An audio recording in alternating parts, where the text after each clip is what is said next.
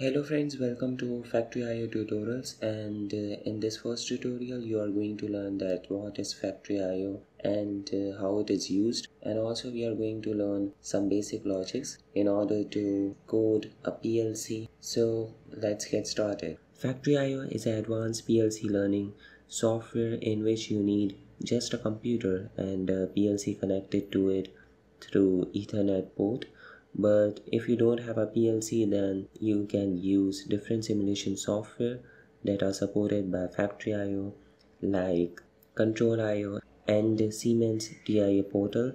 So in these tutorials we are going to learn how to use Control IO to control different industrial applications in Factory IO. So let's begin.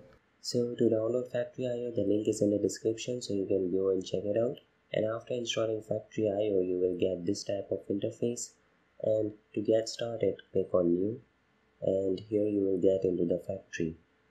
So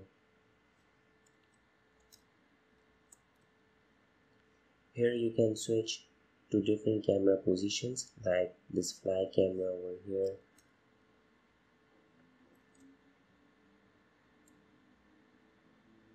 or this first person camera. Okay, so on the top right corner here you can see this option where you can add different components to your factory, like this conveyor, or different switches, push buttons like this start push button, and different other components like this robotic arm.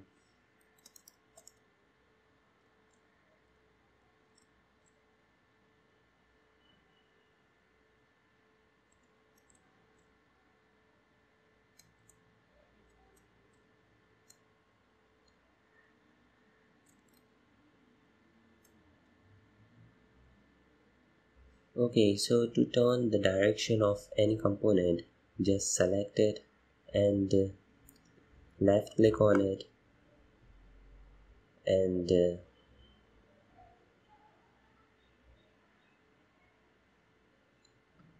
click on this plus sign, and here we can change different positions. Similar with this push button,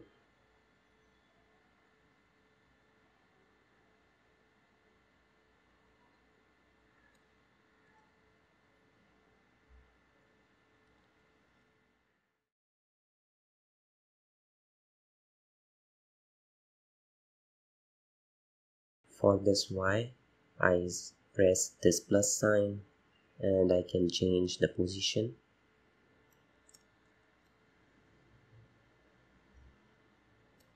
Okay, so let's get into the control IO and learn the function blocks.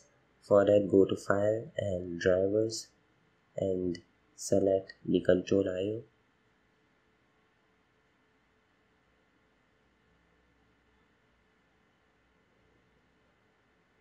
Okay, so as you can see over here, we have sources and this bool, and we get a simple on off switch.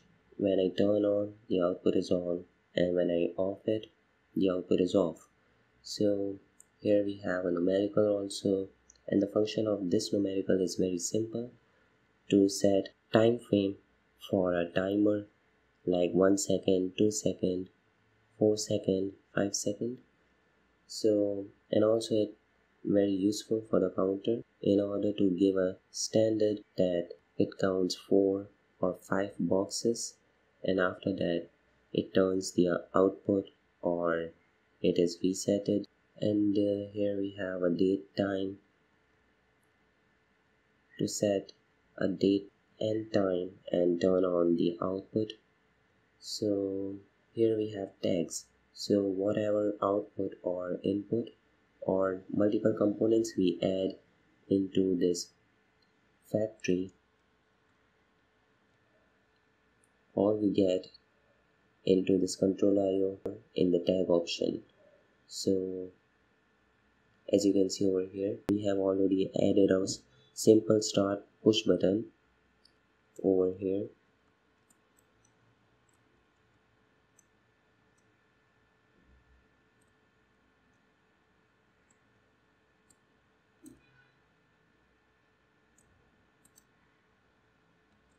Yes, over here we have already added a simple push button, and to control it, in the control IO here we get in the tags and this start button, and here we get a input block, and this roller conveyor is the output.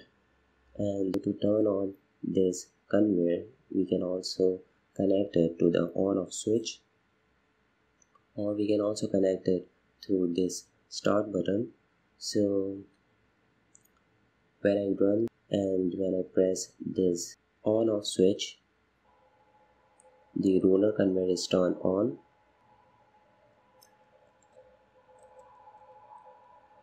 As you can also see over here in the factory, we have turned on the roller.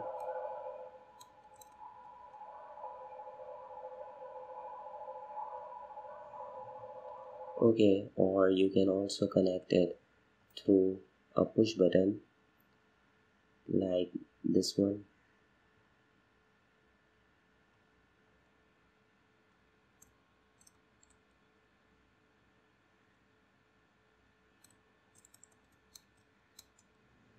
And when I press it, the conveyor is start, and when I release it, the conveyor is stop.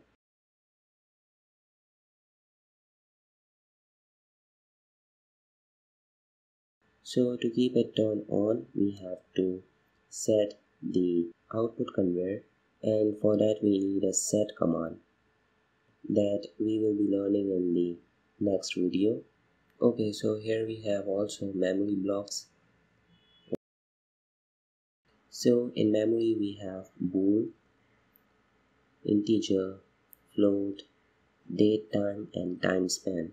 So here I have added 3 components. Okay, so keep one thing in mind, that if you have taken a bool with the address 0, then don't take another bool with the same address. Like if I take this bool, it has the same address as the first one.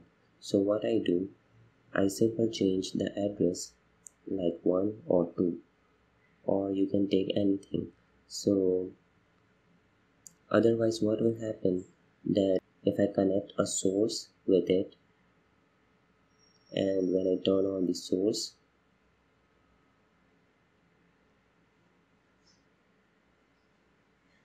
as you can see over here, the bool with the same address is also turned on. And if I take this bool with a different address like 1, and when I run it, as you can see over here, only the bool with the address 0 is turned on, and the bool with the address 1 is not turned on, is turned off.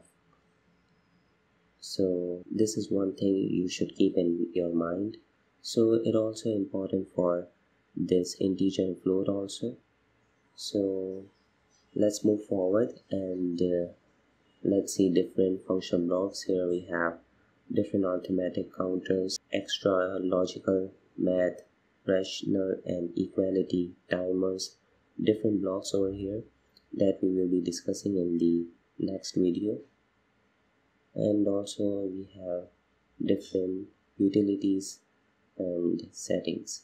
So that's it from this video, and in the next video we are going to learn different function blocks, and see you in the next video. Thanks for watching.